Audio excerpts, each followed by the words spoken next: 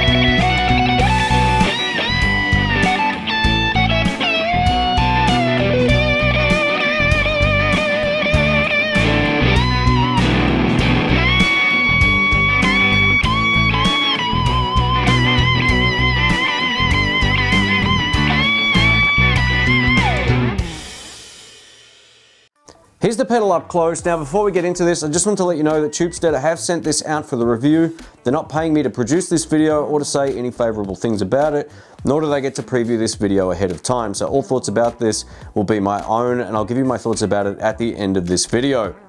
The first thing you'll notice is we get a real 12AX7 tube in the center right here, and this is covered up and protected via these metal bars, so I really like that. I love the fact you can still see it as well. Now, this is powered by its own 12 volt 300 milliamp DC power supply, and that comes with the pedal as well, which is really great. It also came with all the different connections for different countries around the world. Like most overdrive or boost pedals, we get a volume and gain control over here as well. We also get a 3-band EQ, which is very, very musical. Whether you're playing a Strat or humbuckers, you can definitely get enough top end to satisfy just about anyone. Or if you want to get more of those classic Dumble tones, you can turn down the treble and it will do that without any issues. Two of the most powerful options on this pedal are the boost and mid control. So the mid control is the mid-range shift, and we can either turn this on or off completely or have it turn on and off thanks to the foot control switch over here. So we can assign it to off always, so no matter when we turn the pedal on or off, or if we click this button, it won't activate. But if we want it on, we can go into the FC position. This boost switch is a gain boost that bypasses the EQ stack. So you can have this off, controlled by the foot switch, or on all of the time. So it gives you a great selection of ways to run this pedal, whether or not you're playing rhythm or lead. You might want one or both, or you might love your lead tone, then you just want to kick on a boost. So overall, this works really well. A massive thank you to the guys from Tubesteader for sending this out for the review. I really appreciate it. If you want to find out more about this, links to it will be in the description below. Let's get into it. Alright, let's kick it off. Today I'm playing my Fender American Original Stratocaster. This is all stock, going into my Marshall DSL 40CR amplifier on the clean channel. This is the clean tone on neck pickup with the pedal currently off.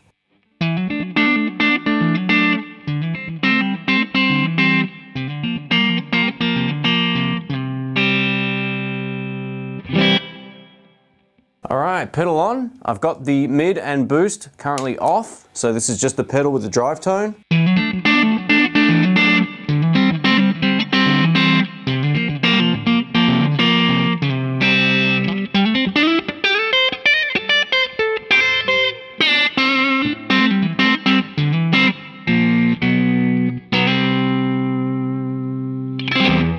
Yeah.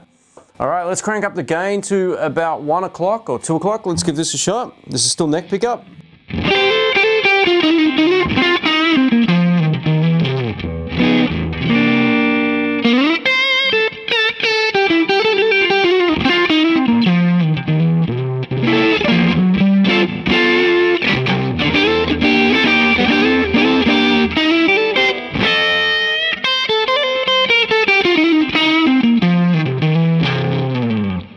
Got that bluesy overtone over the bridge.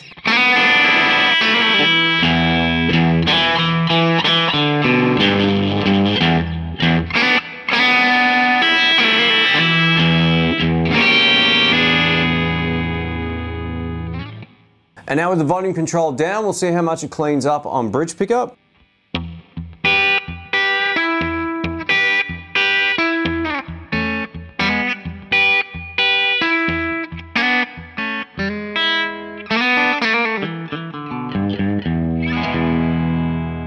Alright, now with the volume control back up, let's have a listen to the difference.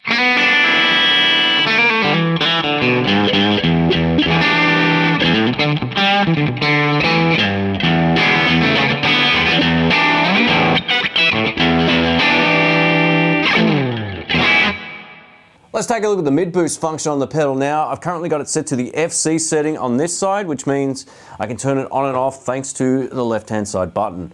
So this is with it off so you can hear the difference. Neck pickup.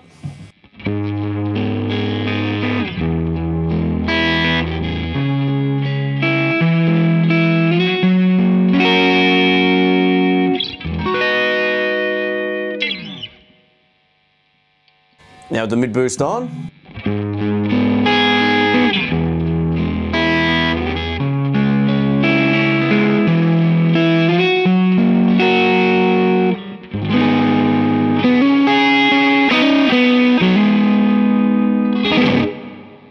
Now where you're going to notice this the most is when you get over to the bridge pickup and you crank on the mid boost, you're going to cut through the mix like nobody's business. So let's give this a shot now. I'll just play some lead bits here with it off so you can hear the difference. I'm actually just going to crank the gain up a little more. So this is bridge pickup.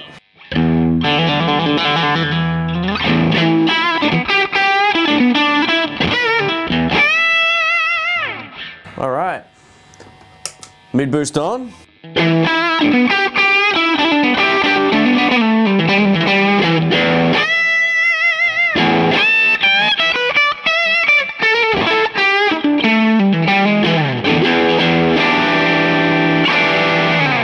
So that's bridge pickup and it sounds super fat in the room here, so if you're looking for a little bit of extra oomph in your solo tones, you can get it from that mid switch.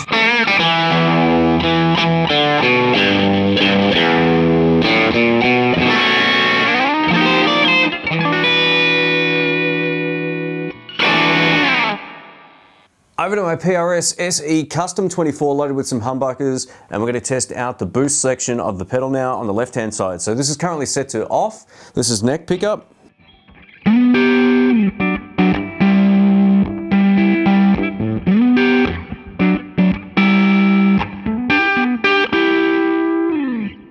Now have a listen to the difference with this on. I've got it set to the FC spot again, so as I click it on, it now becomes active.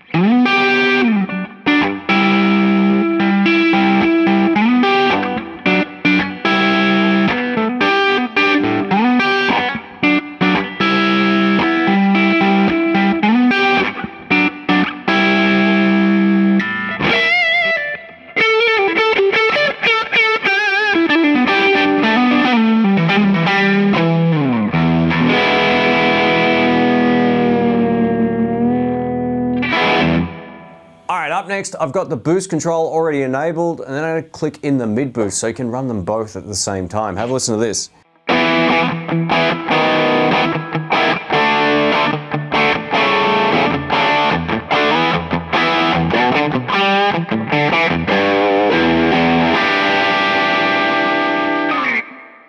Yeah.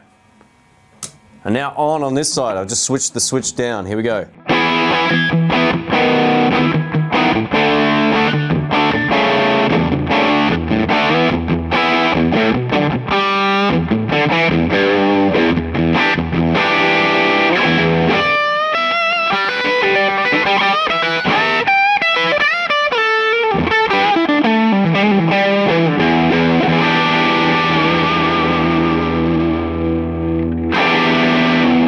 Yeah.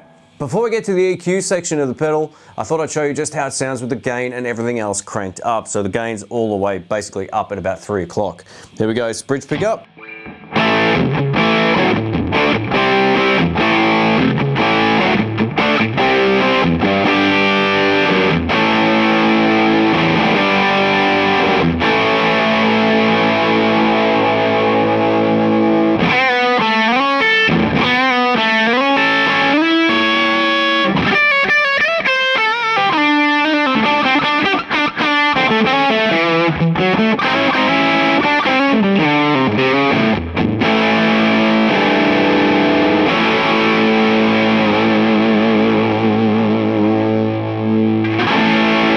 Yeah, all right.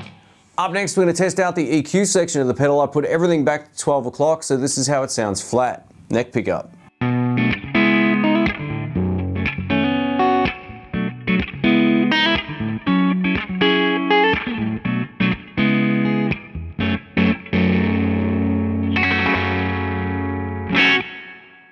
All right, let's crank up the high end a little bit more to about 2 o'clock, and it brings in quite a lot more high end.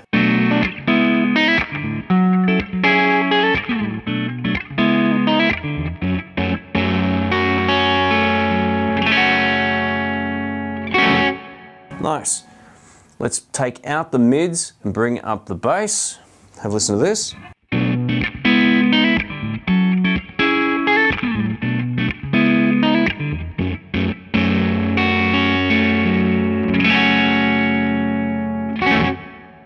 So you can definitely hear a lot more low end come in on the signal, and with that mids boost gone, you're really lacking what you need in the mix. So I like to have the bass down, mids up just a little bit, and you can really push the treble if you want a really bright sound as well. Let's take a listen.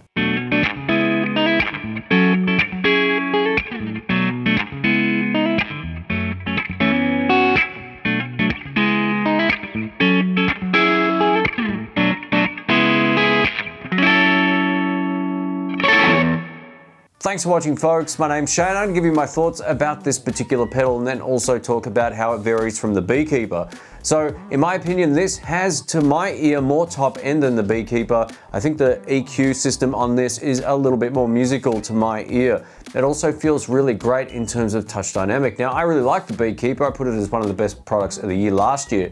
But this actually feels a little bit more in tune with what I'm playing. Even through my Marshall, I was still able to drastically change the tone of the amp, or at lower gain volumes, kind of keep it as it was. So that's really cool too. I can see people using this for a lead boost, also great rhythm guitar sort of parts as well. Great for blues, great for classic rock. You can crank the gain up and get some really good tones. Or if you already have a great dirty tone on your amp and you want a tube boost pedal, you can run this as well. So there's a number of different ways you can run this, but I just had it going into the front end of my amp back there, and it worked extremely well. So let us know what you think of this. Overall, I'm impressed.